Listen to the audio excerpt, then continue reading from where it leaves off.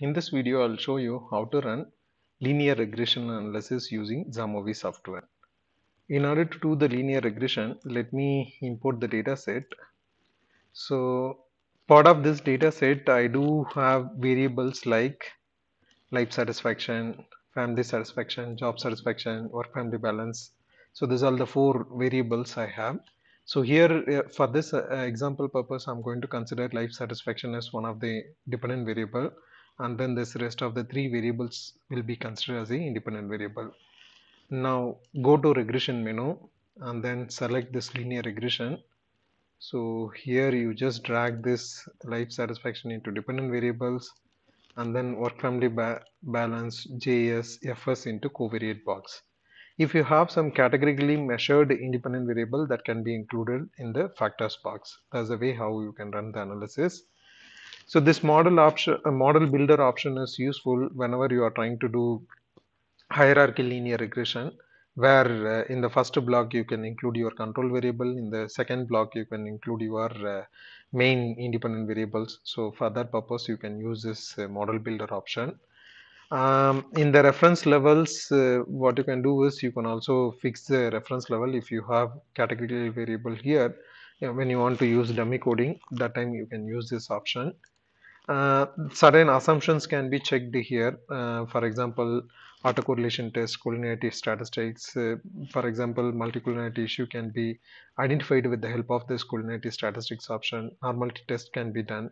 So these are the few things you can explore here. Cook's distance is useful in terms of identifying the outlier data points. So this model fit option will give you adjust R square value and then AIC, BAC, RMSE. These are all the metrics useful for comparing the models basically.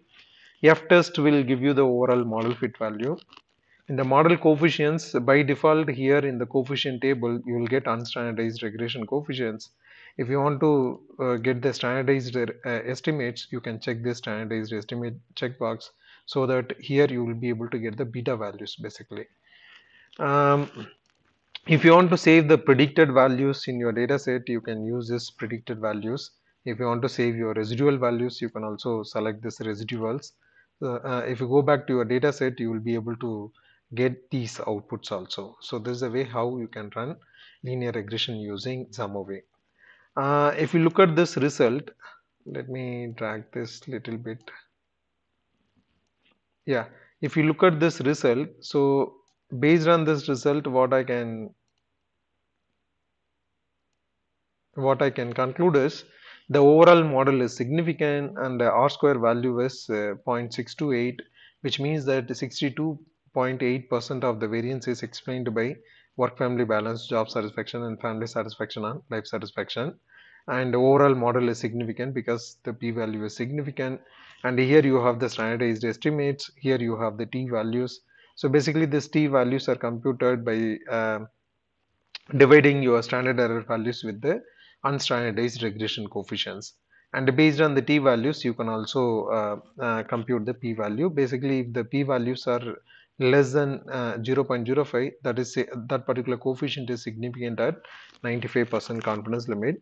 So in this case, almost all of the coefficients are significant because I'm getting for work family balance p value is 0.003.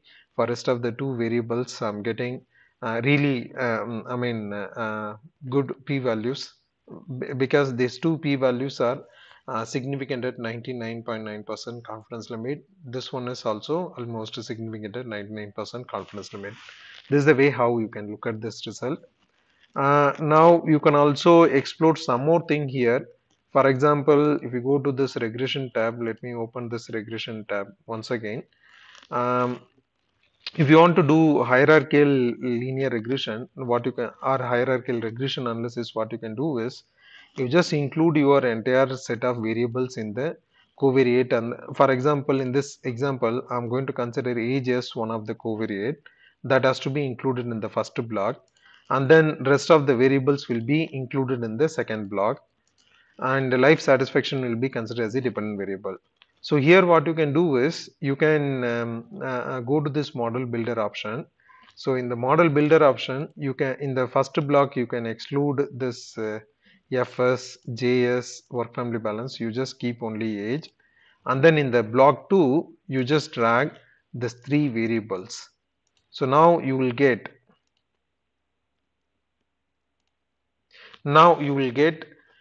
two different model results basically. For model 1, they explained the R square value is 0.153, 15.3% of the variance is explained by age and life satisfaction, and the overall model is significant.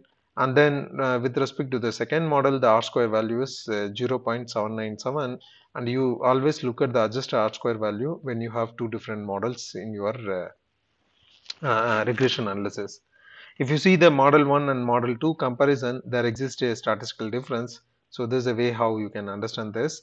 And here you can specifically look for the intercept constant and then age coefficient for model 1. And then you can also look at the values for model 2. This is how you will be able to run hierarchical regression analysis using this particular software. For example, in the previous analysis, we have asked the system to provide predicted and then residual values, right? So here you will be able to see the predictor values. These predictor values are nothing but based on the obtained coefficient values. Once you substitute your observed scores in your equation, you will be able to estimate the y values. This is nothing but y hat values. And this is nothing but residuals. Residuals are nothing but the difference between your observed score versus your predicted score. For example, here my observed life satisfaction score for this particular response is 4.00. Predicted score is 4.427. The difference is minus 0.427. This is a way how the system is populating the residual values in your data set.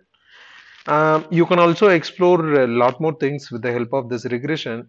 For example, in the uh, model builder option, you do have one more provision called creating the interaction effect. Basically, you can create two-way interaction, three-way interaction, four-way interaction, five-way interaction. Even that can be automatically done with the help of this particular option. That is also possible. Whenever you are trying to run moderation analysis, that time you can use this particular option. Yeah, that's it. That's all about the regression. Thank you.